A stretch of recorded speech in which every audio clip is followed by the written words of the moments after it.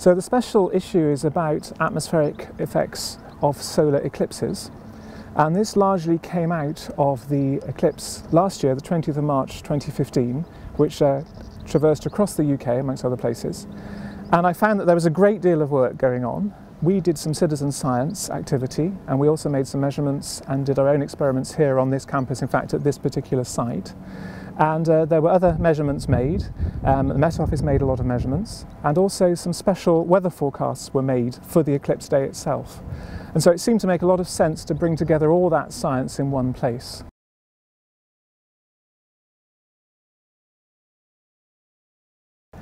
So when you have a solar eclipse, it's like you've turned off the energy that's driving the atmosphere. But you do that very quickly, and you know exactly when it's going to happen, and you know exactly how long it's going to last.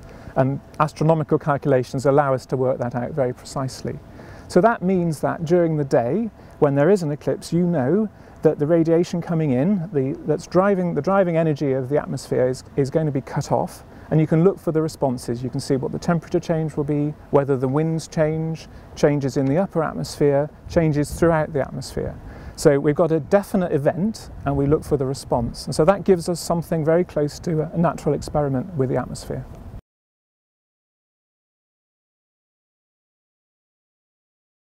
So as an experiment on the atmosphere, because you know what's going to happen and you observe what does happen, then you're able to test things like weather forecast models and improve them and see how well they predict the changes which happen around an eclipse.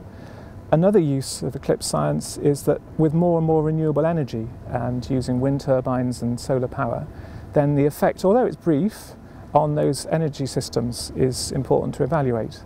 And in the 2015 eclipse, our observations and our advice allowed the national grid to plan their electricity differently, to allow for the fact that wind generation would also be reduced as a result of the eclipse, as well as, fairly obviously, the solar generation of energy.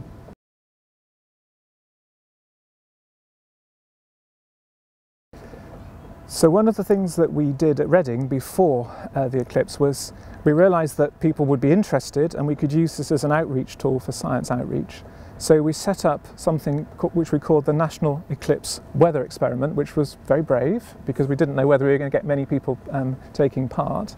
But as it turned out, we had about 500 participants all the way from Cornwall to Shetland, so it was genuinely national. And what we did was set up a web form where people could make measurements of temperature and wind and cloud during the eclipse, enter it into the web form, and the deal was that we promised to analyse it very quickly and to get the results back to them the same day, which is exactly what we did. So we tested and trialled the web forms, and we made sure they worked well and tested our software, and the results were published in a national newspaper at about 4 o'clock in the afternoon, and the eclipse was in the morning. So we did keep our promise on that. And we found that the observations recorded through the NUEX, the National Eclipse Weather Experiment, really mapped very closely onto the professional measurement networks that were also running at the same time. For example, the Met Office and other sources of measurements up and down the country.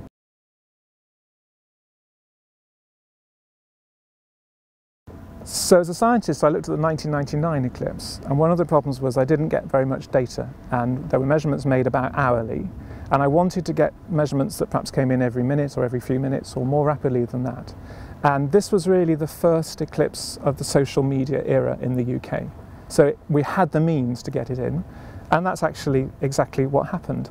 Where I was not so happy was that our level of engagement with different groups across the country was rather more within people who, in terms of higher education, were familiar with the higher education sector. And of course, you would want a much more diverse audience if you could, but we did an analysis of that, and one of the papers does look at how effective this was as an activity in reaching into different audiences.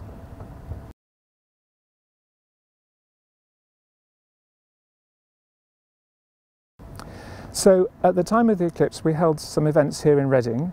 On the morning of the eclipse for school children, and the evening before for adults, and we had several talks at that. And one of the talks was given by Ian Blatchford, who's the director of the Science Museum, and he has a very keen interest in art, and he gave an excellent talk on how eclipses have been depicted in art across a long time.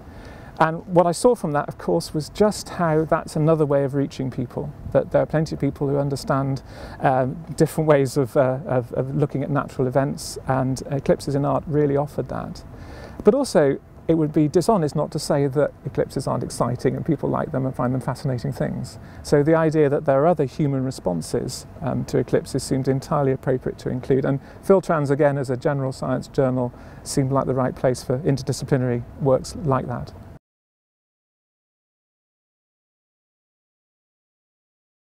Well, I think it's probably improved measurement networks. So there are many new technologies for making measurements.